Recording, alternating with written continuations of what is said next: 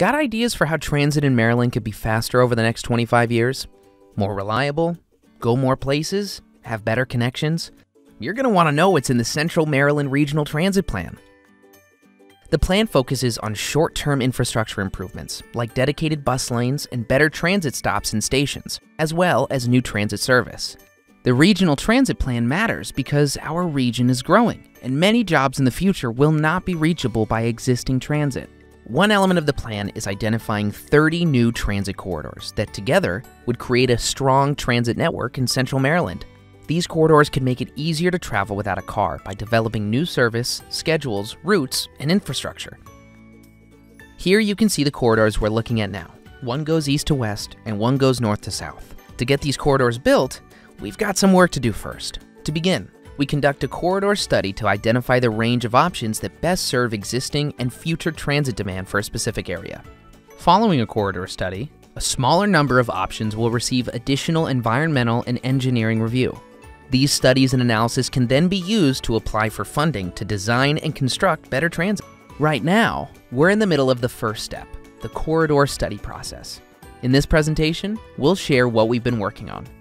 In spring and summer 2021, we asked riders, residents, and employers about what matters to them through small group roundtable discussions, in-person surveys, randomly selected household surveys, and an online public survey. We then dug into the data to analyze who uses transit now and who might in the future, mapped where people want to go today as well as tomorrow, and collected ideas for how these projects can best fit with other local efforts. We learned that in the north-south corridor, respondents wanted more direct service with faster end-to-end travel times. Whereas in the east-west corridor, respondents were interested in having more connections along the way. We also confirmed the places people want to go using transit. We then converted all the information we gathered into project goals for each corridor study. Here are some examples. Prioritize the needs of existing transit riders and transit-critical populations.